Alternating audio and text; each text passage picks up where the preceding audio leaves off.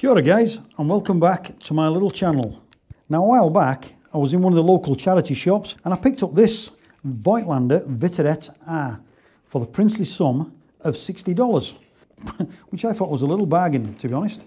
And when I get out of the box, there you go. Comes in a beautiful leather case. Looks to be in pretty good condition. And look, and just take a look. Oh, take a look at that. Lovely, lovely little camera. Okay, let's just take it out of its case. Just have a little bit of a look around it.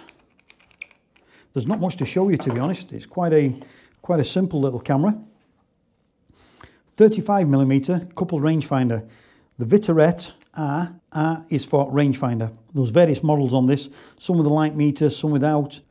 This is the rangefinder but no light meter. So to record the light, handheld meter, in this case the Soconic Flashmate, and I can't even read it, L something or other. I'll put the link down below what it is. I can't actually remember, the writing's faded on it and I can't see it. So yeah, back to the camera. Now I've got a film in the camera. I've loaded a roll of Ilford FP4 into the camera, which I'm going to rate to ISO 400, which I'm really enjoying the results from that combination. That's your film advance. The front of the camera, you've got a beautiful Voigtlander script there. You've got the triangular rangefinder patch window there. You've got the viewfinder there. You've got the shutter release there, just to the right of the lens. And it's quite a quirky design, that one. So you sort of fire the trigger by pushing down like that. And at the minute, I'm finding it a little bit possibly awkward in that I'm possibly squeezing too hard. It just feels like I'm juddering the camera just a shade and possibly giving myself some blurred exposures, but we'll see how it comes out. The lens is a 50mm f2.8 Lanthar lens with a Prontor 125 shutter. Shutter speeds range from bulb mode 1/30th, 1/60th and a maximum of 1/125th. Apertures range from f2.8 to f22. You've got a distance scale at the front of the barrel here. When you look through the viewfinder, you'll see the rangefinder patch in the middle of the viewfinder, and basically you'll have two images, and what you've got to do is just turn the distance scale until the two images come together as one. Then you know you've got focus. On the base of the camera, you've got the film counter window and you've got a tripod mount. That's it. I've not actually looked into this yet, but I would imagine to rewind the film once it's done, you press down that button there and then start rewinding there. This camera did come with all the relevant documentation. So this is the original purchase receipt from Camera and Craft in Christchurch, New Zealand. It was bought in March 1968 by a Mr. M.A. Jones from Spraydon in Christchurch. And he paid $41.20 for the camera. Now I did a little bit of a calculation online and it came back that if that was in today's money, the $41 back in 1968 would be worth $1,480 today. I think that's a crock somewhere. I've got my numbers mixed up. I don't know. Some economists will work that out and let me know in the description below. But it seems like a lot of money in 1968 for a little simple West German camera like this. But who knows? It looks like Mr. M.A. Jones was making a note of what print sizes and how much he was going to charge for them. It came with a guarantee warranty. So that's all pretty cool. He has filled it in. Look, Mr. M.A. Jones of Winchbury Street, Spraydon, Christchurch. So that's all good. And then it came with the, what's this one here? It came with a supplementary instructions. Valuable practical hint. Oh, I better read that one. When the film was being placed, okay, I'll read that later. But that could come in handy for me because I never read instruction manuals, so I better start. And then it came with the actual Vitoret R instruction manual from 1968 or from 1960, whenever the camera was made. Beautiful. Basically, that's it, guys. There's nothing else I can possibly tell you about this camera at the moment. I just want to make sure the camera works first before I do anything serious with it. So 36 frames. Let's get it rattled off as quick as we can. I've taken maybe 10 frames already on this roll of film. So far, so good. So the next step is to see what exactly I got from this camera. Your supplier can pass your details to your network operator and add you to their registers too. It's a good idea to ask them to do this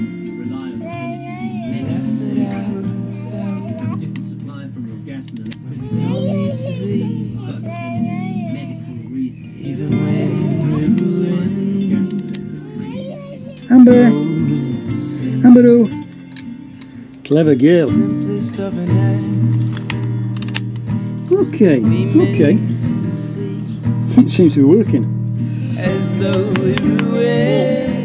Where is she? Where is she? Where the baby?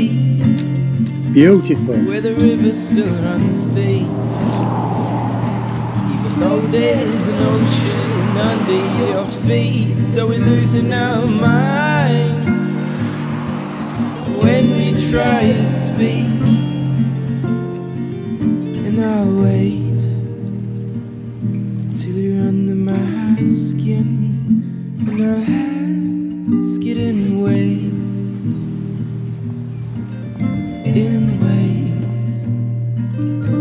so draw a smile that fades away, and I'll ask you to stay for our lives to condensate.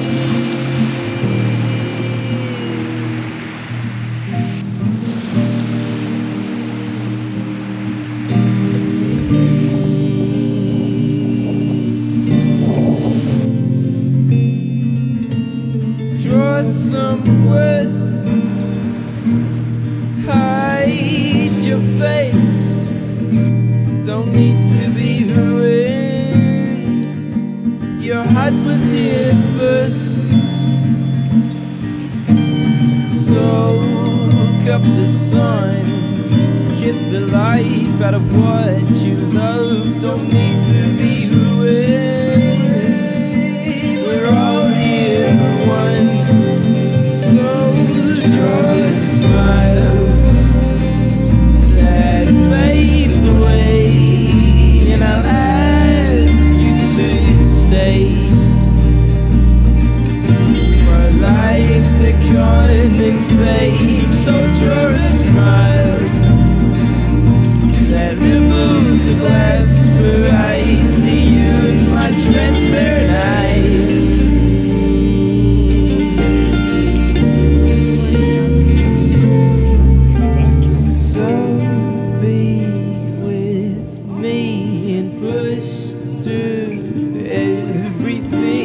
Was here before us. Draw a smile that lasts for a while. Push through everything that was here before us.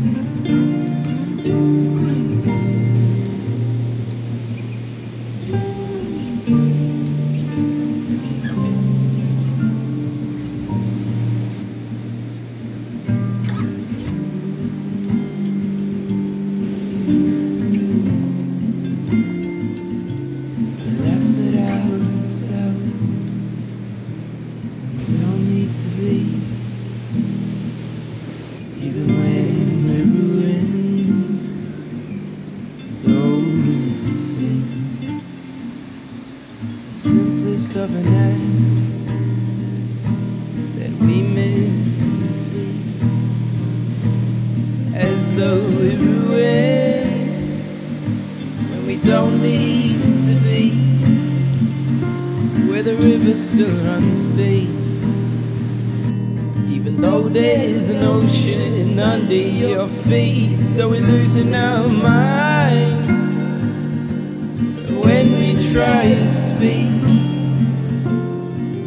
And I'll wait till you're under my skin, and I'll ask it in ways,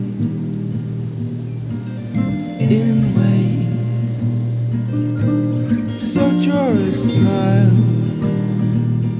that fades away, and I'll ask you to stay seems to condensate.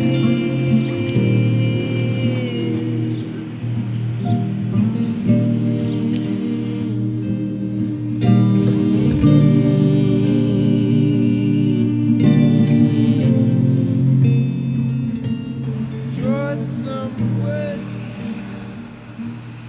hide your face. So, after about a week of shooting, finally finished that roll of film. I really enjoyed this camera. Fun to shoot, quite easy to shoot. The rangefinder patch is nice and bright. Focusing was quite seamless actually. The only problem that became apparent was the frame advance. When you're advancing the frame, a couple of the photographs have come out slightly overlapping, which was, yeah, it's not a major. It only occurred on about maybe 3 or 4 frames, so nothing really to worry about. Out of 36 exposures, I think I managed about 33, I think, and there's a couple I missed at the beginning where I wound too far. But other than that, for $60, 1960s camera, $60, quite impressed. So the film was developed in Kodak D76 because I've got plenty of that stashed and all made up. All in all, quite pleased with the results. Alright guys, listen, thanks very much for sticking with this. Have a fantastic new year and we'll see you on the flip side. Alright, kakitiano.